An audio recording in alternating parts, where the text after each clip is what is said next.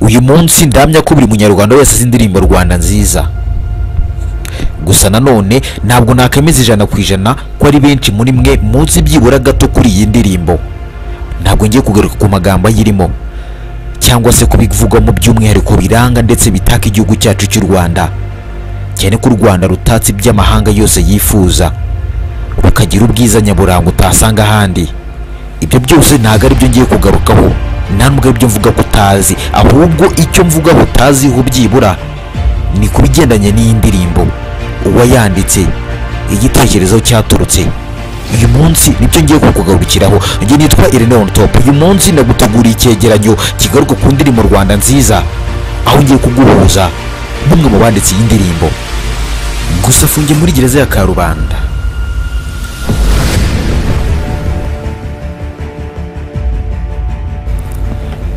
Ku itariki ya mbere Mutarama 2022 u Rwanda rwabonye ibirango bishya birimo ibendera ry'igihugu, ikirangantego cya Repubulika n'indirimbo yubahiriza igihugu bisimbura ibyari bimaze imyaka 39 yose bikoreshwa mu Rwanda. Ni ukuvuga kuva mu 1962. Ahagana mu mpera z'igihumbi 1999 nibwo hatuwe itegeko rishyiraho ibirango bishya, ni nyuma y'ibiganiro byo mu Rugwiro byahuje abanyarwanda b'amoko yose bategura ejo heza h'igihugu.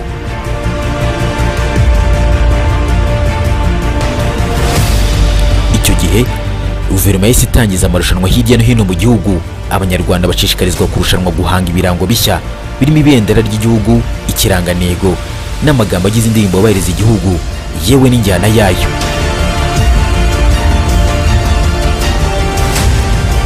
Mu guhanga imimerere y'ibendera rishya yewe n'ikirangantego, umunyabugeni Alphonse kirimo bene cyo yatsinze bagenzi be basaga 400 bari bahanganye. Icyo gihe amaso yasigaye ahanzwe ku barushanwaga mu guhanga amagambo y'indirimbo yubahiriza igihugu ndetse n'injyana yayo. Mu magana y'abahatanaga, Munyaneza Vitas na bagenzi be batatu bari mu mfungwa n'abagereza bari bafungiye muri gereza ya Karubanda i Huye, nibo bagize amahirwe. Amagambo banditse atsinda ku rwego rw'igihugu ngo abari yagira indirimbo yubahiriza igihugu cy'u Rwanda. Twaganiriye na Munyaneza umaze imyaka 25 irenga muri gereza ya Karubanda ashinjwa ibyaha bya Genocide. Uyu mugabo yasobanura byinshi ku buryo bahimbyemo amagambo agize Rwanda nziza, ibihembo bahawe n'ibyiyumvira agira iyo ndirimbo iririmbwa hirya no hino mu birori bitandukanye. Indirimbo y'igihugu umwe mu banditse amagambo yayo, kuko itangazo ry'indirimbo y'igihugu byabaye ngombwa ko nanjye njyamo, hari muri 2001 nibwo babitangaje. Noneho bisaba ko buri muntu wese yigerageza kwihimbira ukwe rwe ruhande. Noneho ko twarushanijwe hano muri gereza, biba ngombwa ko batanga amanota mbu wa mbere, ariko bambwira ko nubwo mbaye wa mbere ngiye mu gihugu ntashobora kuba wa mbere, wenda rya ntabo wa mbere, rya nabo wa kabiri, wa gatatu cyangwa se 20 birashoboka, kuko aborana rero babiri umwe bayigiza nkana. Basaba ko abo bantu bahurikiye bafite ibitekerezo byiza twakwicarana tugakorana agakipe kamwe, noneho tugafata amagambo yabo tunyuza muri ya poème ya mbere. Byatangiriye kuri Munyaneza kuko amagambo yanditse niyo yabaye ya mbere muri gereza. Asabwa kwifatanya n'abandi batatu bari bamukurikiye ngo banoze neza aya magambo maze bazaseruke nk'itsinda ku rwego rw'igihugu. Abo bafatanyije barimo witwa Kalisa Evariste usigaye ari umunyamakuru, Shengerora umwarimu muri kaminuza, na Mbonyizina Jean Marie Vianney ukora muri diocese ya Butare. Ku zuba rya saa 4 z'igitondo mu marembo ya gereza ya Karubanda, Munyaneza yatubwiye ko Rwanda nziza ari inyito yahaye iyi ndirimbo ku mpapuro ze za mbere yanditseho amagambo agize iyi ndirimbo. Amaze guhuzwa na bagenzi be, bamwe bashatse ko iyo nyito ihinduka, ababera ibamba abumvisha ko iyo nyito ariyo nziza ibereye. Ati indirimbo nyitangiye yitwaga Rwanda nziza n'ubundi nkuko yitwa ngo nta yindi nteruro yindi nayise, kandi nabo twicaranye twayimije ibyo ngibyo, kuko nabo twaricaye amazi Rwanda nziza nk'iki, kuko barabona Rwanda rwiza, Rwanda yacu, Rwanda rwacu, Rwanda rwiza, ibintu nk'ibyo noneho bakese ni nziza kwiki biba ngombwa ko tubiganiraho kugira ngo tubyemeranyweho. Ko ne nayise rero niko iri n'ubu. Bamaze ibyumweru bitatu barara badasinziriye mu gihe abandi babaga baryamye, urusaku rucururutse nibwo itsinda ryabo ryahuraga ndetse rikabona umwanya wo kujya impaka no gusubiramo neza amagambo bari banditse. Mu mabwiriza bari bahawe, bari basabwe kwandika indirimbo izagaragazamo ubumwe bw'igihugu, itarimo amoko kandi igaragaza uruhare rw'u Rwanda mu kwibohora kwa Afurika. Ati muri gereza habamo urusaku, ushobora wizerera kwicira ahantu ariko uwo rusaku nta hantu wabona haba hatuje. Hano hose haba urusaku, abantu baba basenga, bakubita ingoma, bareba televiziyo, abandi basakuza, bakina amakarita, bakina ibisoro, ahantu wakwica. Bisaba rero ko nijoro nakoraga, kandi nabo ngabo tumaze kwegerana nanone twabaye ngombwa ko tuzadukora nijoro, tugahana gahunda. Nanjye nkora composition bwa mbere nabyukaga nijoro, ntaryamaga cyangwa nkarindira ko abantu baryama, noneho bamara gusinzira radio ifunze, noneho nkabona kujya muri composition yanjye, nkajya mu buhanzi nkakora, nageza nka za 6 z'ijoro cyangwa se saa 7 z'ijoro, nkabona kuryama. Yakomeje agira ati tumaze kuyemeza twayeretse ubuyobozi bwa gereza bayajyana mu marushanwa. Ku nshuro ya mbere si twe twabaye aba mbere, ariko amakuru twamenye nuko abari babaye aba mbere nabo bari batagize amanota meza ashimishije, ngo uwa mbere yari yagize amanota 69%, twe twari dufite 65.7%, dufatamo batatu ari twe ba gatatu. Bikimara kugenda gutyo, bakimara gutsinda, babasabye kongera gusubiramo indirimbo yabo, babereka amakosa abiri bari bayinenze, babasaba kuyakosora, ariko basuzumye basanga atari abiri yonyine bagomba gukosora, ahubwo ari ibintu bine bagomba gukosora. Munyaneza avuga ko mu byo bakosoye hari nko bavuze bati umuco dusangiye uraturanga, ururimi rwacu rukaduhuza, aho kuvuga ngo umuco dusangiye uraturanga nk'uko umuco utaduhuza, ahubwo duhuzwa n'ururimi ari rwo ruduhuza. Mu mabwiriza bari bahawe kandi no guhima indirimbo izumvwa n'umwana wiga mu mashuri abanza, akumva ikivuze itarenze iminota 3. Munyaneza ajya gusabwa kwifatanya na bagenzi be, yari yanditse amagambo y'ibika 4, amaze guhura na bagenzi be bakosora ibika 2 bye bya mbere. Mu gukosora amagambo ya Rwanda nziza, Munyaneza na bagenzi be hari ubwo batumvikanaga, bakaba bamara n'iminsi 2 bananiwe kumvikana ku ijambo. Ati byabagaho ugasanga umuntu umwe muri twe yazanye nk'ijambo, wenda ndaguha urugero, koza nko gushishira, ati reka ngushishire ngo byo uduhetse, ukumva umuntu azanye igitekerezo kimeze gutyo, twakwije muri none twajya kusesengura. Rero se gushishira umwana mu wa gatatu, ntundebe nka Munyaneza wiciye hano, ndebe nk'umwana wiga mu wa gatatu primaire nk'uko itangazo ribivuga. Gushishira ni iki? Gushishira ugasanga wenda nko kwibumbikira udushwi, akasobanura akagira ati rero kugisanga ni ijambo rikomeye, ugasanga turyemera ngo tukarijyaho impaka, ntitwumvikane, akaba ari dushwana, ariko gushwana kwacu tuma twongera tugahura. Ndashimira ikipe ukuntu twakoranye, kandi tunakompoza indirimbo ntabwo twumvaga ngo wenda dufungiye jenoside. Oya, ntabwo twari dufungiye jenoside, n'ubundi nk'uko twari twifungiye dukora indirimbo y'igihugu, ariko twahimbaga nk'uri hanze n'ubundi, kuko washobora kuzana ijambo tukaritekereza, tukavuga tuti oya wireba nk'umuntu ufunze,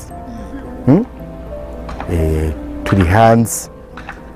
Muri nzirikana ko wenda nk'u Rwanda tape rwagiye rujyamo kugeza ubu ngubu, numva rwaba ruri nko muri faze ya 3 muri development, mu gutera imbere, wumva rufasha na Afurika mu gutera imbere, mu kugira inama Afurika n'ibindi bihugu kirimo ahandi bafasha n'abandi, kuko u Rwanda rufite isomo rwakuye mu mateka yacu, rufasha n'ahandi muri Afurika mu bihugu mu kurinda umutekano, mu gufasha mu buryo bw'imyiyubakire, mu kwigira kw'ibihugu, mu gufatanyiriza hamwe, mu guca by'amacakubiri u Rwanda rwabashije kubera uko rwabigezeho nuko rugira inama n'abandi.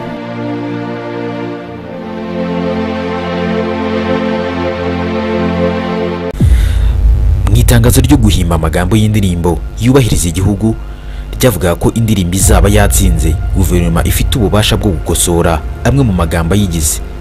Niko byagenze kuko mu magambo agize ibitero bine bya Rwanda nziza guverinoma yakosoyemo amagambo 3. Munyaneza ati hari amagambo yahindutse mu yo twari twanditse, hari nk'aho twari twanditse ngo tubukomeyeho ubuziraherezo, ubu handitse ngo tubukomeyeho uko turi twese. Hahindutsemo amagambo 3 n'ubu yose nayibuka. Icyo gihe kandi uko byari bimeze imyaka yaje gushira ari 2 batarahabwa ibihembo byabo. Munyaneza n'umukristo niyo muganiriro bibona cyane ukurikije uburyo avuga atuje n'amagambo akoresha. Umunsi babwirwa ko indirimbo banditse ariyo yatsinze, yari yagiye kuririmba muri korali ingabo z'umwami y'itero ry'Abadiventiste b'umunsi wa 7 yo muri gereza ya Karubanda. Birumvikana akibimenya yarishimye cyane we na bagenzi be, gusa avuga ko muri gereza ibintu bihora ari ibisanzwe, byarangiye bakajya mu mirimo yabisanzwe n'ubundi. Amabwiriza avuga ko indirimbo yatsinze nyira yahembwa miliyoni 5 ku mfungwa n'abagororwa.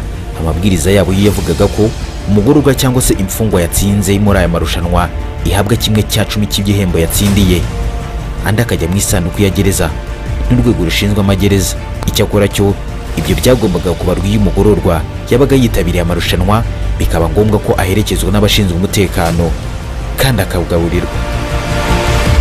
Munyaneza na bagenzi be bagombaga guhembwa 500 ukurikije amabwiriza ya gereza icyo yavugaga, gusa avuga ko miliyoni 5 zose zari zikwiriye kuba izabo, kuko ibyo byose bagendaho kugira ngo amafaranga agabanuke ntabyo bari bakoresheje, cyane ko bandikaga bo ubwabo hanyuma bakabagereza akaba ari yijyana ibyo byose mu marushanwa. Babwiye ko batsinze mu mwaka wa 2001 ariko byageze mu mwaka wa 2003 amafaranga atarabageraho, bigeraho bitabaza minisitiri w'umutekano. Munyaneza yagize ati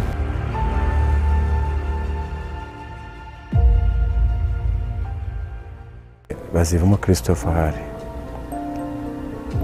niwe wajemo hano muri gereza tutanga ikibazo ko tutarabona amafaranga. Icyo gihe litiri yarahindutse muri gore yaragiye hari gahamanya Isidoro sheka ya miliyoni 5 ariko itegeko ritwemerera kuhabwa 10%.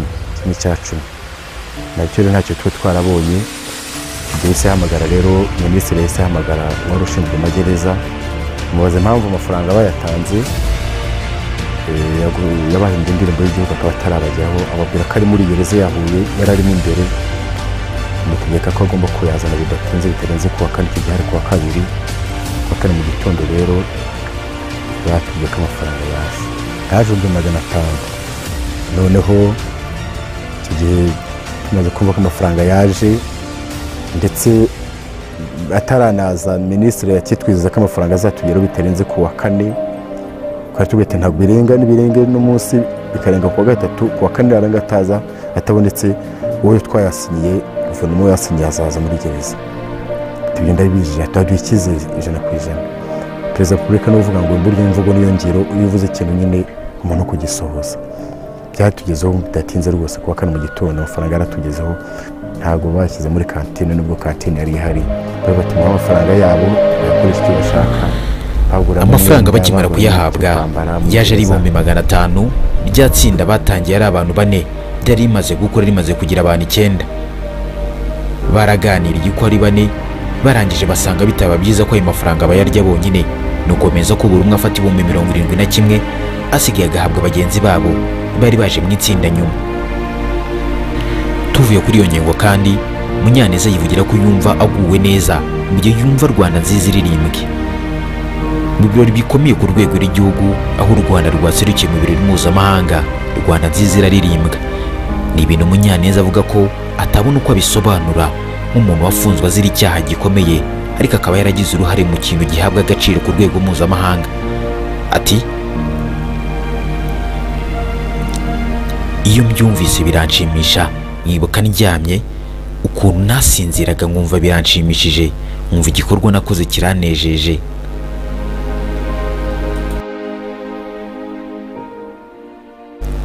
uyu mugabo yakatiwe imyaka 30 niwe ushinzwe ibikorwa bya Ndi Umunyarwanda muri gereza, yemeza ko yakosotse ukurikije ibyaha yakoze, ariyo mpamvu yumva kwiriye kugira uruhare mu bikorwa byo gukosora abandi. Ati ntabwo wakosora abandi utikosoye mu mutima wawe. Gukosoka kwa mbere ni ukwemera ko wabaye umunyamafuti, ugwa mu cyaha. Iyo umaze kwisubiraho rero ugomba gukosoka ngo ufashe n'abandi bakosoke, kugira ngo icyatumye tuba muri gereza kirangire burundu. Munyaneza avuga ko afite gahunda yo kwandika igitabo kivuga ku nzira yanyuzemo n'uburyo yahindutse, gusa akazitirwa no kuba nta mikoro. Munyaneza kandi yicuza ku busore bwe yapfushije ubusa. Ahagana mu mwaka wa 2005 Munyaneza yari afite imyaka igera kuri 30, kuko yari yarafunzwe nta dosiye yagira. Byabaye ngombwa ko afungurwa asubira iwabo mu Matyazo ya Butare mu buzima busanzwe. Ubwo yafungurwaga nibwo imirimo y'inkiko gacaca yaririmbanyije. Afite ibyo bazi kuri Jenoside yakorewe Abatutsi basabwa kwivuga, ababigizemo uruhare bakabiryozwa. Munyaneza yari afite inkomanga ku mutima kuko yaragize uruhare muri Jenoside yakorewe Abatutsi, ariko akagira ubwoba bwo kujya kwitanga ngo afungwe. Yatenyaga kongera gufungwa. Yakomeje guceceka. Hashize igihe aza gushaka umugore. Mu gihe yari amaze iminsi 10 arongoye, amakuru yaratanzwe ko nawe yagize uruhare muri Jenoside. Inkiko gacaca iperereza ryarakozwe, zisanga koko nibyo, zimukatira imyaka isaga 30 yose.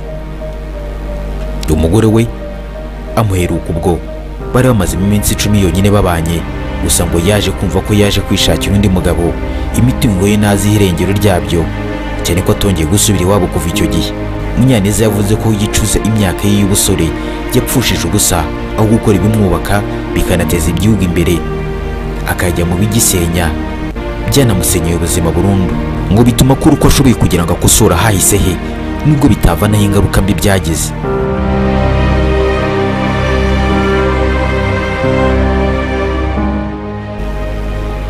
Indirimbo nshya yubahiriza igihugu Rwanda nziza, Munyaneza yigizemo uruhare rugaragara.